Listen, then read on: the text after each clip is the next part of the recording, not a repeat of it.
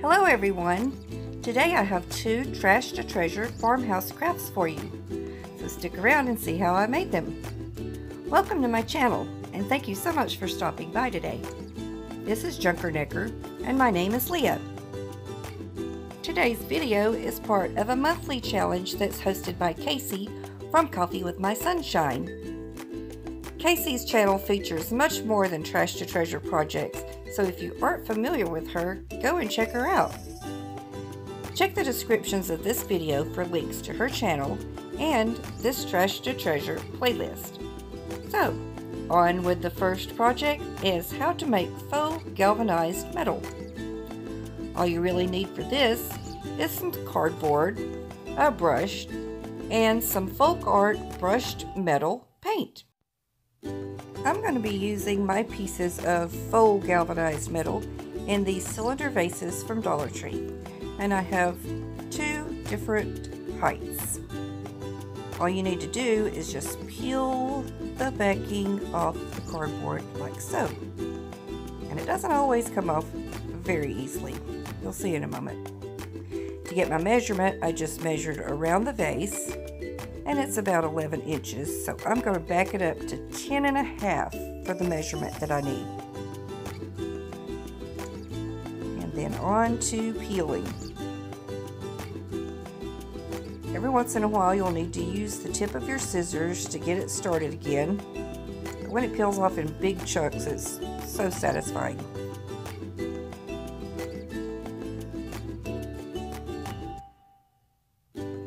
Once you've got all that done, you'll have some little bits and pieces left behind, which really isn't a big problem, but I just went in and cut the larger pieces using my scissors, just running them down each side of that rib and snipping them away.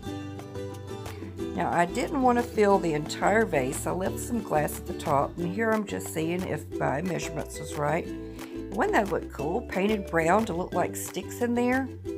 That may be another project coming up. We shall see. Now I need to get the pieces painted. And going in with this brushed metal paint, I'm just using a sponge brush and dabbing it all over. I only used 1 coat because I like the look of a little bit of that cardboard showing through to give it sort of a rust look per se. And those little divots look like places on the metal where nails have been hammered in and pulled out over and over the years.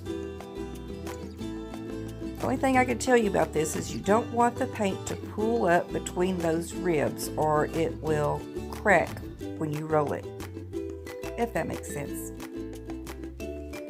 So to put it in the vase, I just rolled it up and popped it in. And then you can add whatever florals you like. Another idea I had was to cut out this sort of rustic, rough cut heart and paint it to put on one of the vases. Wouldn't it be really cute to cut out a pig or cow or chicken shape with this? Ideas. Next, on to project number 2 is the DIY cotton bowls.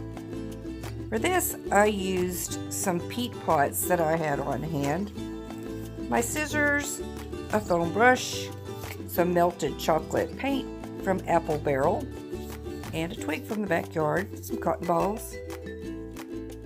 Now I'm just cutting each side of that peat pot